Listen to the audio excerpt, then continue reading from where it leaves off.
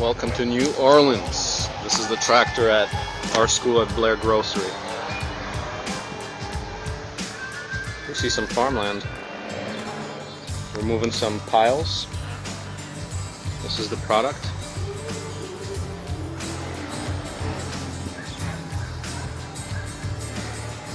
James, so tell us what's going on. So this is, we just rolled this out here? Yep, we just dropped it off this morning. So far we brought it out and reconnected everything how it should be, and did some preliminary tests. We drove around the neighborhood a couple times.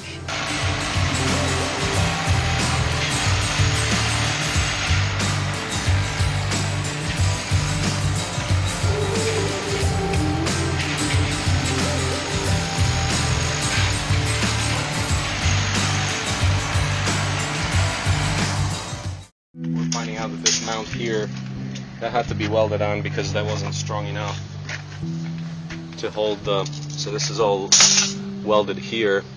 That wasn't strong enough to hold this. This cylinder basically made this thing bend out through these bolts. As far as the pivot here, this is working well with a big pin. And then this is the new power cube. That's a, so this appears to be a 36 horsepower diesel engine. There's a radiator. Tanks are vertical in this case, so that's the fuel diesel. And this is the hydraulic tank, which is filled. It's got a side gauge on the side. Nice big fittings. There needs to be a double attachment to these plates, but we might want to revisit that, see how differently we can do this, so we can get rid of all these extra pieces here. They're not necessary, like for example this one, this piece here, could probably be combined with this piece here somehow. Technical issues. We've got some technical issues here. What do we got? Stalling on? Right now we're stalling under power. Rev it up! Why aren't you revving it up? No, it's doing that on its own. I don't know why. We just walked over, started checking some basic stuff. This thing right now has 4,000 pounds of pushing force right now. That should not bog down.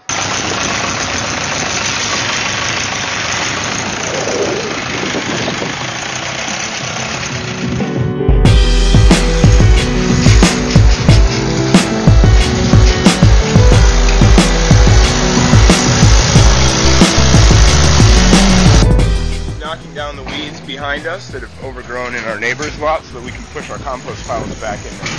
So basically this would be 3 days of back-breaking, sweaty, horrible work with 20 people to do what he's done in 15 minutes. Rob, tell us about it. What's going on here? I'm just trying to elongate our space here so we can have more room for compost. Yes. With the forklift attachment on the LifeTrac, we'll be able to get free compostable nitrogen sources, so fruits and vegetables and other inedible foods that we can compost as well. They can just bring the truck to us. Does it get you anywhere closer to the pig situation, to growing pigs? Absolutely.